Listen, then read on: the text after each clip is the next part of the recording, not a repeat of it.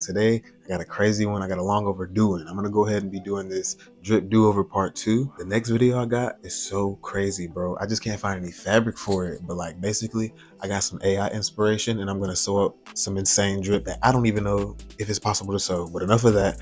Let's get into the drip do-over part 2 with that sweater. All right, y'all. This is really off the dome right here. I got a patch that I'm gonna cover up the Chaps logo with, and I'm gonna probably heat press some vinyl onto and sew it on. And then I don't want this. I'm gonna take this ribbon and try to make some like bondage straps or something with it, but I'm gonna take this off and then cut a high-low crop. But let me go ahead and cut this off real quick.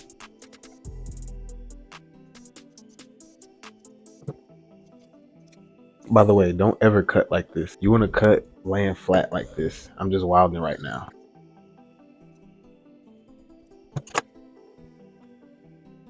Okay, now that we've done that, probably gonna cut these in half. No, I'm gonna keep these like this. I need to make sure it fits, but I really want to cut the ribbing off the sleeves as well for more strap, and because I like the unfinished look. Okay, I'm gonna throw it on right now, see how it fits, so I can see how much I need to crop it and to see if I can cut the cuffs off. Okay, so just from cutting the ribbing off, I'm liking this way better. And I like how it sits in the back, so I'm just gonna level off the front to the back. And then I'm probably gonna cut myself a nostalgia cross for the back, serge the edges of that, leave the thread tails on because I like that look. I did that on a bomber once. And then I'm gonna design that logo for the front. Cut the sleeves off because I can take the sleeves off. I had enough. And then, yeah, we'll see where that takes us. This is me leveling out the back to the front, snipping off those sleeves. And I went ahead and went to the computer. Got my logo, got these wings here because you know we get fly. Thicken them up some so that Cricut wants to cut the holes better. And now I'm just throwing it on here, erasing one, duplicating it, flipping it, just so I can have two separate ones. Now I'm just gonna position it up how I like it. Got it in there, realized it wasn't really the proportions I was looking for. Took it back to Photoshop, tightened everything up a little bit, got it the sizes I needed it to be. Threw that back in the Cricut design application. Everything worked out smooth, so I went ahead and cut it.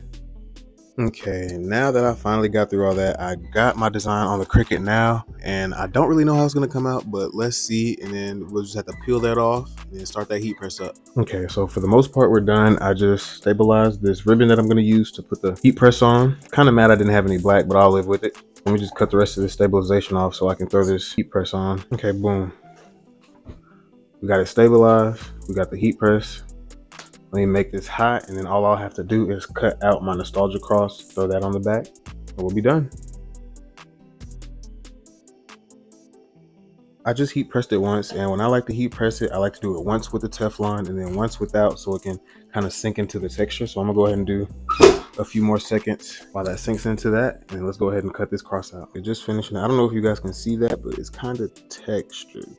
And that's how I know it's really in there and it's not going nowhere. But thank God those holes work, because sometimes the Cricut just doesn't like to cut with me. Once again, I'm kind of mad I didn't have the black, but we will make do. All right, so this is where we are now, and that's gonna look amazing when I sew that on. So let me flip this over and go ahead and see how big I need to make the cross and cut that out.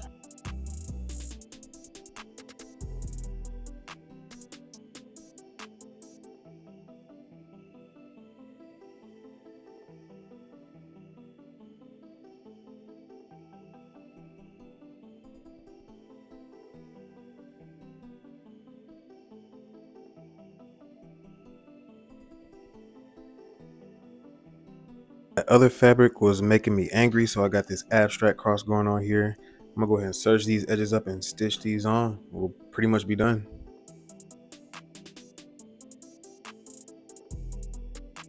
I had to beat up my serger really quick because he thought he was that guy, but he don't know that's me. So had to show him that real quick.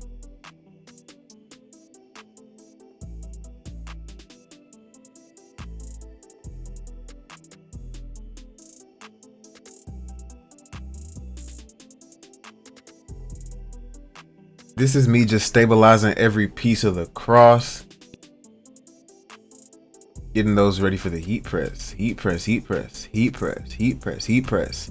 Okay, so I got everything stabilized, everything serged up, pinned up. The garment is pretty much done. Let me go ahead and sew this together for y'all. Sew the front part down, and then we'll get some glamour vids, some glamour shots, and that'll be it.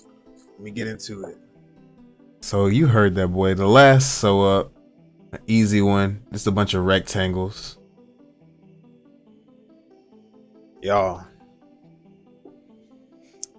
when I say I did the drip over, I did the drip all the way over. This guy is hot. I'm loving it.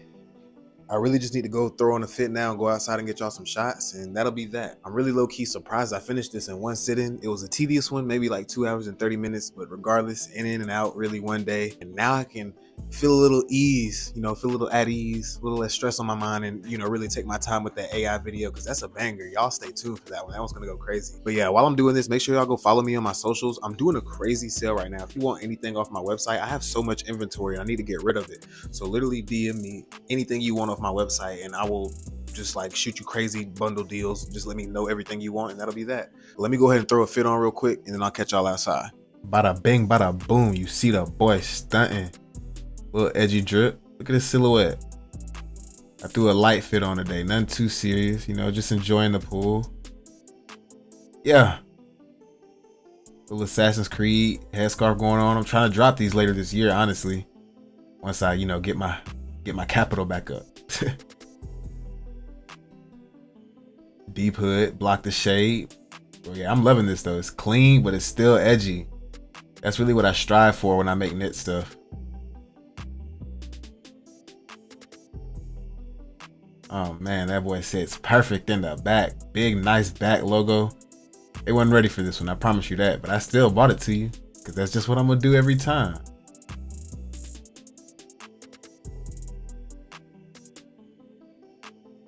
Thank y'all for making it all the way to the end, because you really didn't have to.